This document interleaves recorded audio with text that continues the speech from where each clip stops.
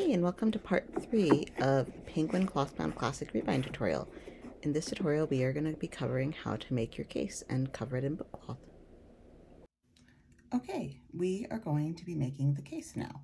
So there's a couple different ways that you can do it. You've probably seen people do it different ways online if you see other videos.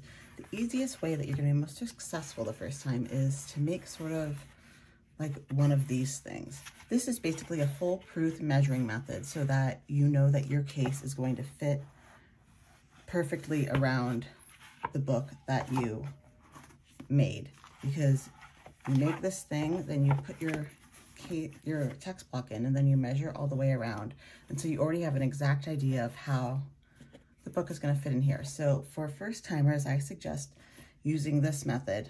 And then once you get more comfortable, you can eliminate the process of gluing your spine and caseboard pieces to this piece of cardstock and just measure and glue directly to the book cloth. So we'll go through both methods.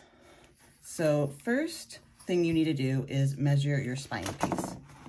And there's a couple different fields of thought of how wide your spine piece should be. Some people believe that it should be the width of just your text block itself, so it would just be that width. Some people believe that it should be the width of your text block plus your two cover boards. So then you would measure from there to there. I find that I personally like the width of the text block plus the measurement of just one of my boards for my spine piece width. However, you don't have to use a piece of the case board for your spine. You could also use a piece of cardstock. You could use a piece of thicker than printer paper, but thinner than cardstock. But I find that I like the look of all of them. They don't use it for this, but I find that it's sometimes harder to get the design on when there isn't this hard piece underneath the book cloth, if that makes sense. So for books around the size that we're making, it's fine to use this as a backing. However, if you're going to be rebinding a really thick book, such as one of these into hardback, you're not going to want to use a hard piece of this case board for the spine of these, just because it's going to make it very awkward. So you're definitely going to want to use a piece of cardstock that replaces the piece of spine with the same width. Same with one of, like a book such as this. So as you can see in a hardback book, they don't actually use case board for the middle of it. And there's more flexibility. Okay, anyways, moving on. Okay, so to make one of those predetermined cases, always put down parchment paper first so you don't get your board tacky. Get a piece of cardstock, remember long grain. Get your spine piece. It's longer than it should be, but that's okay because we're going to trim it all later. Just do an outline of where this is, making sure everything's even. Take this away. Do a little bit of glue to glue it down.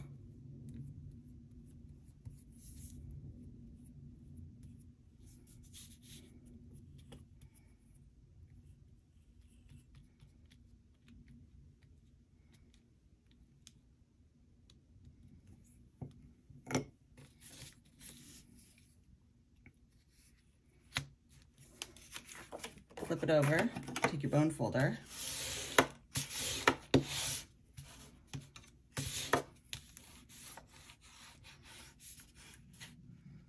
make hinges, just sort of go like this.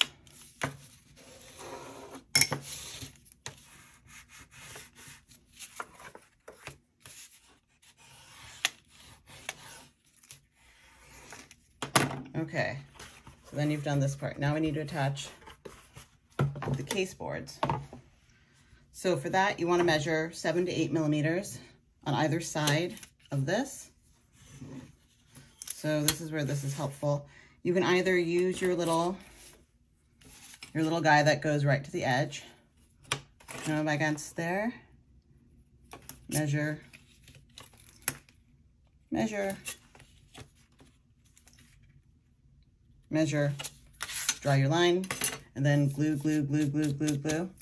Or you can either make your own, or on, a couple of you asked, on Etsy, these are called bookbinding tools. If you just search bookbinding tools, and they're 3D printed little spacers that are already the exact width, like 7 or 8 millimeters. And so all you have to do is put that there, draw a line, put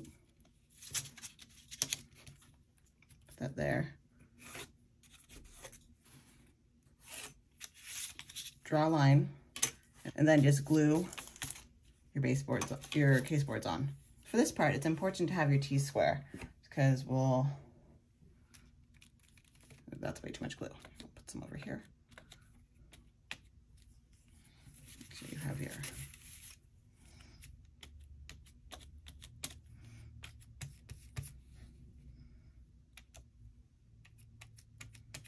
you just need a light, just enough to coat this.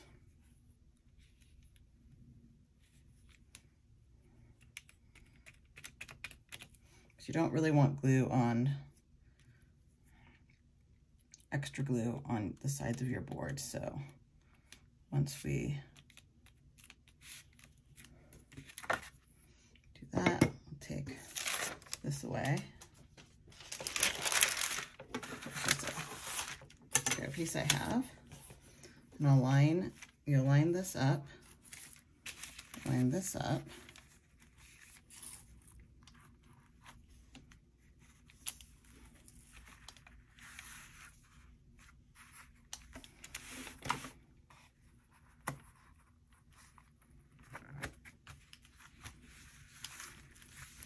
Glue that down so everything is square.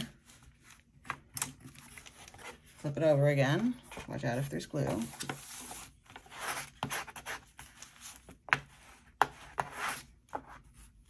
And watch out for getting glue on this, and just smooth it out. Okay, so now you basically have your case, but it's not cut down to size. So then you take your text block, put your text block in here, push it towards the end,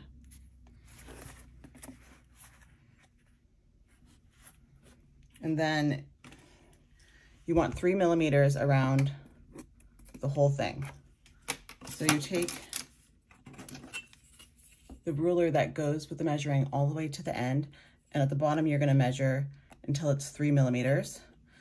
And then once it's 3 millimeters on the bottom, you're going to hold it in place and then go around the rest and mark off 3 millimeters around that side, and then flip it over and mark off 3 millimeters around the top and the foredge.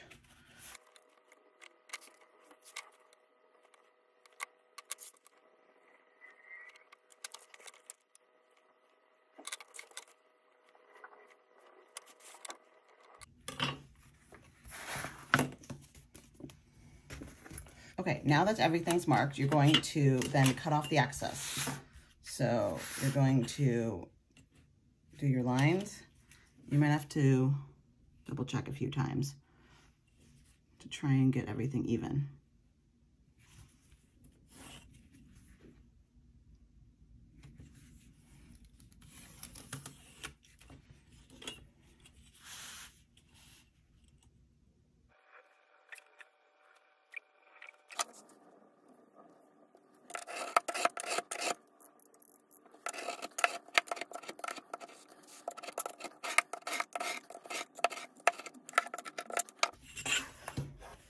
Okay, top's done, we'll check that.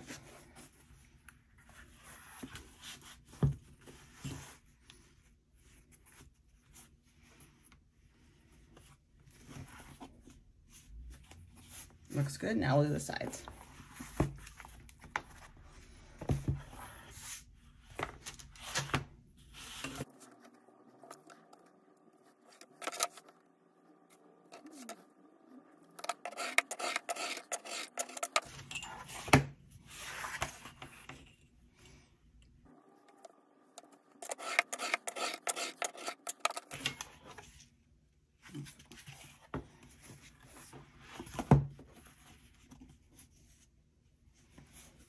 Okay, just checking all around. Everything looks good.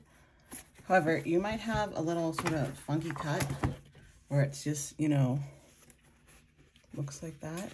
And so for that, you can just get a little sander, and it's linked in my storefront. And you just sand it. I'm not gonna do it here because it makes a mess. I do it outside. But just, you can just sand down the edges so it's not like that. Okay, and then you are, if you're doing this, you're ready to glue the case on to the book cloth.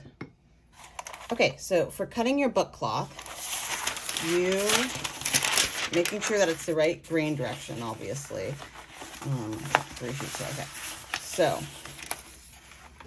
I would say take your case or your case boards. Since this one is this way, I don't want to put my case board onto this because it's going to get it dusty. I would just measure how big it is, how long it is, and then go an extra 30 millimeters on each side, or conversely, an extra inch on each side, just to give yourself room to work with. So let's do, it's like 10.5 long. And this is where you want your rolling cutter, because that makes life easier. So 10.5, 17.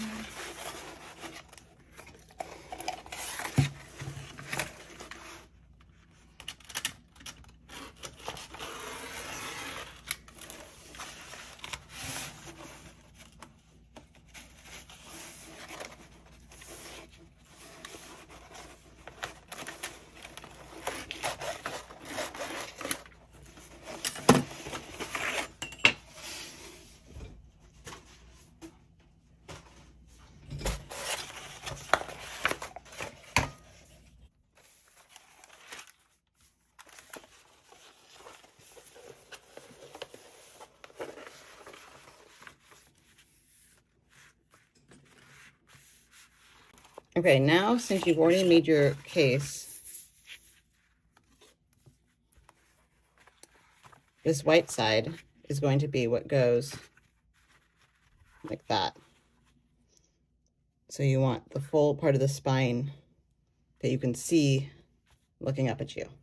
So we have lots of room, and I'm going to just trim this some more to begin with, because in the end, you're going to end up trimming your turn-ins, but you're going to glue everything down, and then you're going to go around and cut again so that everything is 15 to 20 millimeters around.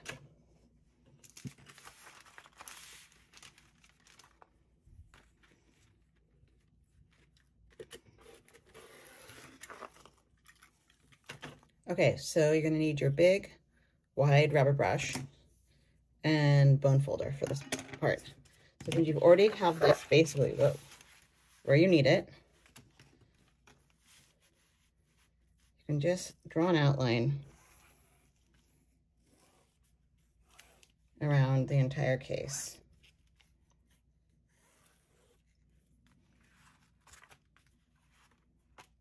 And start gluing it down. Some people start in the middle and they just glue down this and then work from either side out. I normally start on one side, just glue down this, flip it over, spread it out, and then work through the rest of the case. Conversely, if you were doing the method where none of these really, this is just an example, doing the method where you wouldn't have made this and you would have just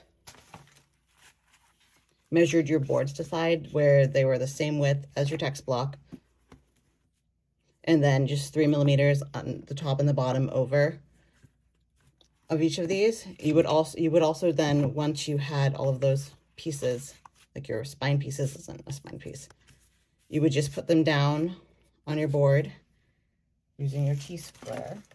You would just put them down on your board using your T-square and your spacer, and just spacer, piece, and just draw.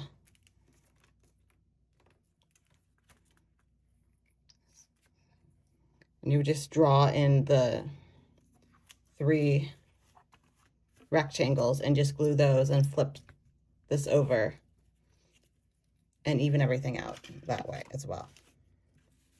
And I think I can cut in an example of that. But that's how you would do it without making the case.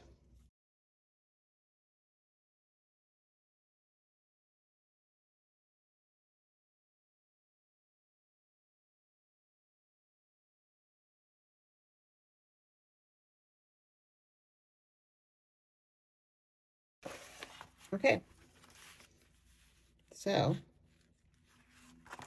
let's start gluing.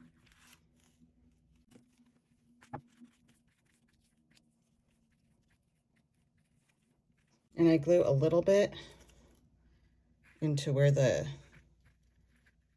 hinge is going to be.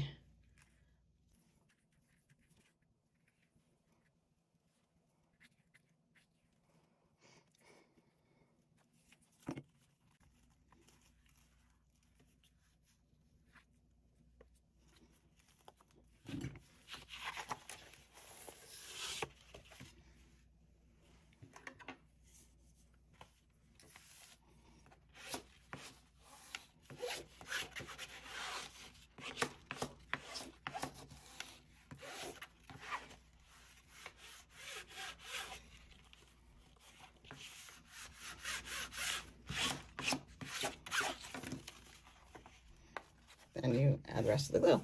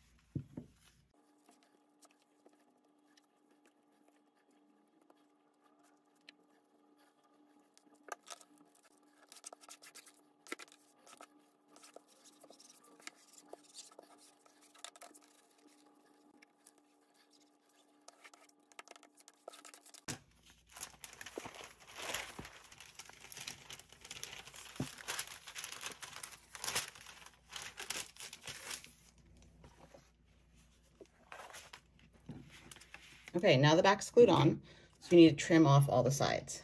So you can either make your own spacer just by cutting a spare piece of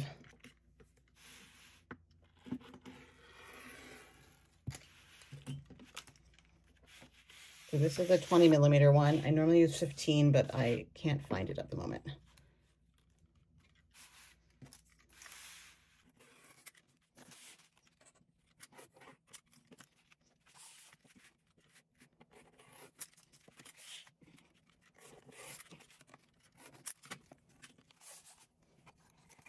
And then another thing you can buy on Etsy are these corner trimmers, because you need to trim all of the corners of your turn-ins for when you're folding the book cloth over onto the case. So these come in a lot of the different packs, and it just makes life easier, because otherwise you have to, you know, sort of eyeball measure exactly how much you're going to cut off, which is like 2mm or something. So this just, instead you just go all around doing that really fast. It just saves time, so definitely recommend getting one of these.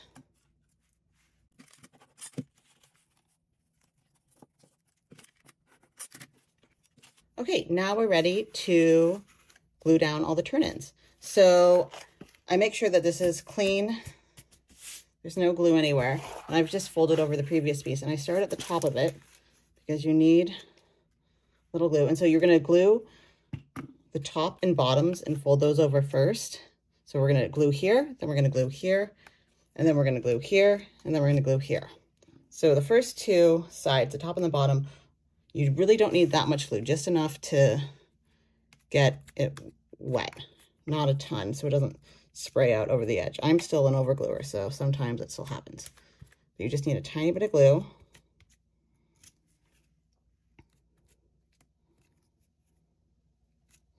And you'll need your bone folder as well.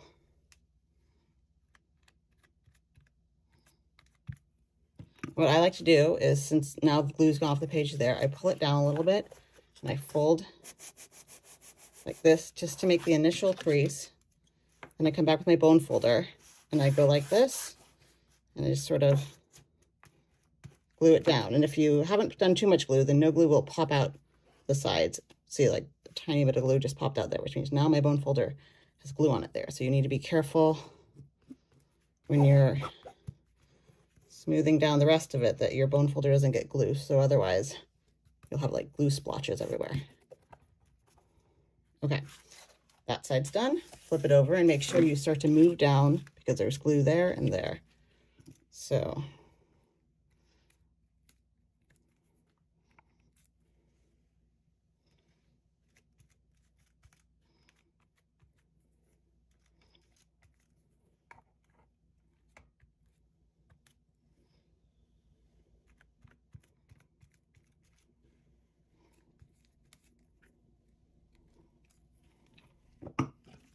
pull it down. Make the initial crease. Make sure there's no glue on my bone folder.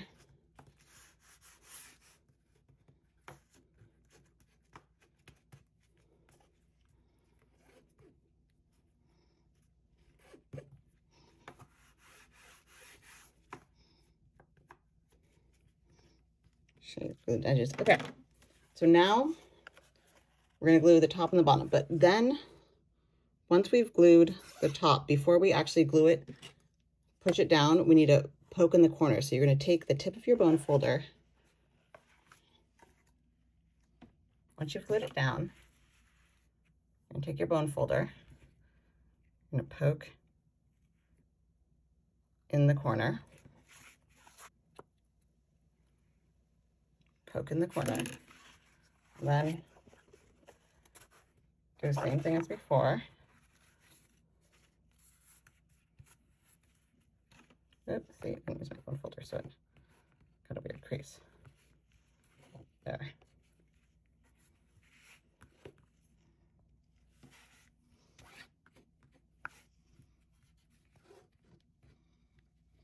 And see, then the edge is clean.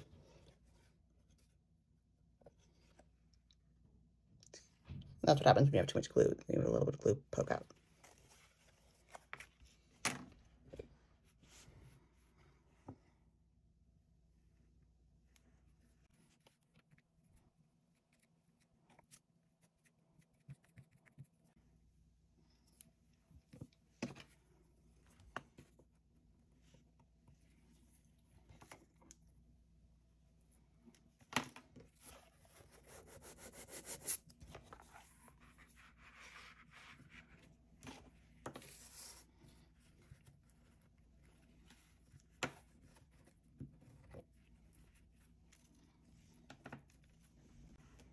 Okay, and now that's, your case is actually done. And you have nice square edges all around because you're going to see them.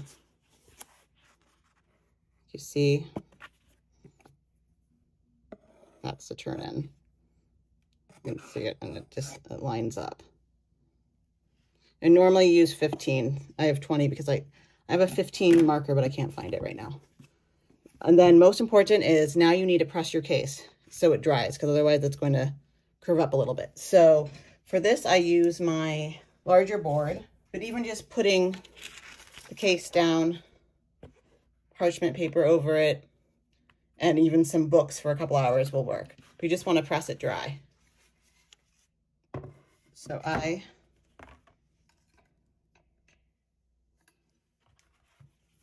use these big boards. And I get parchment paper that covers.